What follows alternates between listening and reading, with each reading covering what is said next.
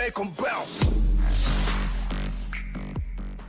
I'm meteorologist Chad Myers, and this tropical update is for October the 12th. We have another hurricane in the Atlantic Ocean, Hurricane Ophelia, but it is not going to approach the Caribbean. It's not going to approach America.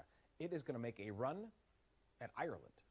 Yes, the other side of the Atlantic Ocean. Make big waves for Portugal and for Spain, and then for France as well, and then try to drive itself into the British Isles. Now, by that time, it's going to be a cold core storm, which doesn't have an eye, true, but it still will have hurricane force winds. And the farther you go north, the more Coriolis force you put into the storm as well. So that will keep the spin going, even though it's getting into colder water. We started with Arlene early in the season.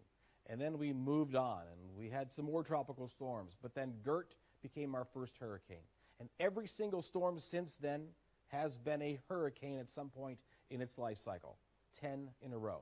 That ties a record set back in the 1800s. If we get one more storm that turns into a hurricane, it'll be Philippe. That'll be 11. That'll be a record-breaking storm. Let's hope that doesn't happen. Those are the records we don't want to break.